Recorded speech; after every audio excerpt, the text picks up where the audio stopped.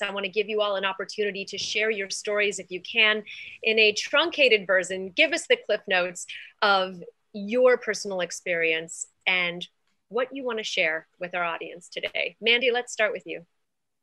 Sure. Thank you so much, Julie. I appreciate it. Hi, everyone. It's so great to finally be here. As Jeff mentioned in the introduction, we have been talking about this for quite some time, but unfortunately, I kept going under the knife on him, and I could not make it, which is part of my story that we're going to talk about here today. But I'm an author and a founder and recently creator of the Daily Uplift. If anybody follows me on social, they know what that is. But I'm also an active member of NYVC Sports.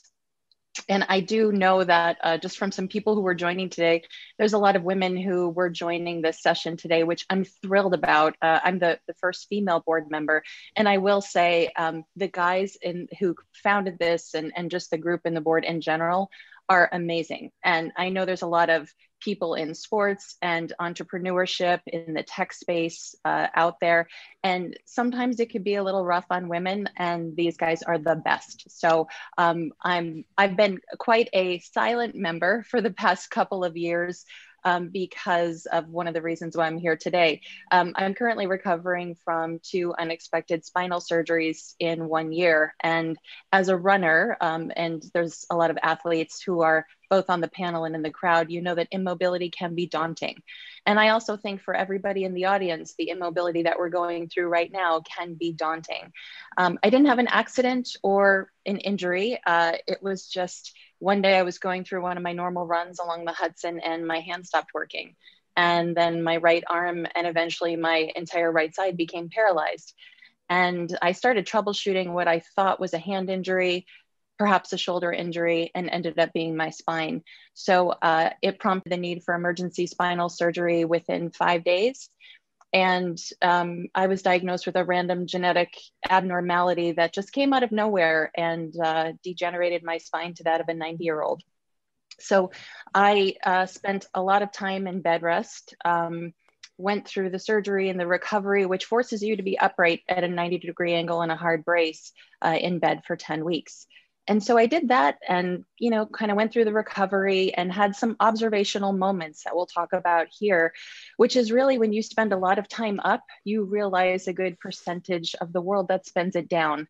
And some of the reasons why, which gets into a lot of mental health reasons and really something that I talk about, which is our inherent desire to become invisible.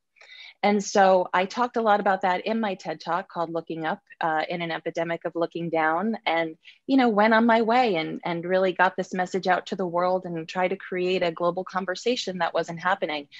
And then even started to clock double digits, on the track again. And then what should have been my final visit in the year anniversary of my surgery, my final visit to my surgeon, I found out that it didn't work.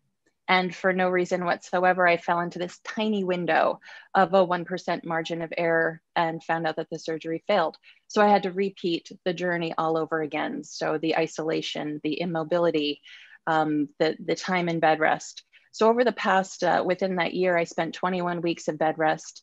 And, I'm now kind of coming to and getting strong again.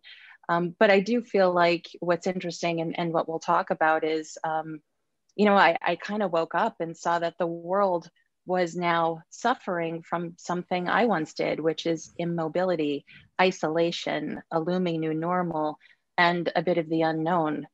So really, when I started to put my story out there and started to connect with people, because I was so wildly disconnected for so long, it really started to resonate. And that's what sort of kind of snowballed into my book that's to come and the Daily Uplift and what my voice is all about right now.